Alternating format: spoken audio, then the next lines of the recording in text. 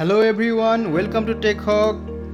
In this video, I am going to show you how to prevent forwarding of a meeting in Outlook of Microsoft 365. When you create or edit a meeting, the option to allow forwarding is turned on by default. So let's see how to turn off this option.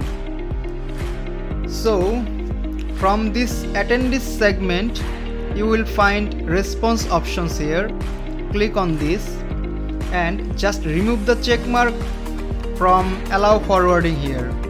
Now the persons invited here cannot forward this meeting to anyone else. Similarly, you can also find these options in Microsoft Teams. Create a new meeting and here you will find response options. Similarly, just remove the check mark from allow forwarding. I hope this video helps you. This can help you to prevent forwarding your meeting. Thanks for watching.